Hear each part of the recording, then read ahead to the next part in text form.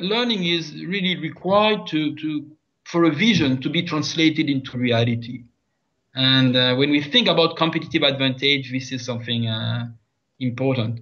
And learning was about either being operationally excellent or being innovative. That's the way we define learning.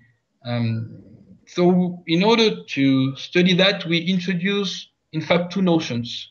The notion of learning how and learning why. How and why. Okay. In fact, learning how refers to the capability to improve existing processes in companies. Total quality management, zero defects, Six Sigma, Kaizen, all those methods, they have been built to develop such capabilities in companies, within companies. Nowadays, with the possibility to connect all products to internet, we call that the Internet of Things or the Internet of Everything. Combining that with big data, here we have new hot topics, and they can be used to develop a new kind of operational effectiveness, operational excellence. So this has to do with learning how. Developing learning how capabilities within companies. And again, Internet of Things, Internet of Everything, for me is really the future in this direction.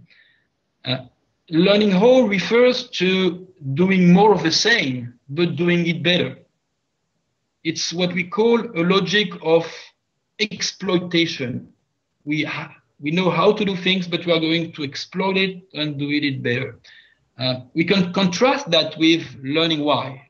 Learning why is different. It's a capability to diagnose complex situations, to test new ideas, to experiment, to innovate. And this time, learning why refers not to a logic of exploitation, but to a logic of exploration. The capacity to explore new territories, new opportunities.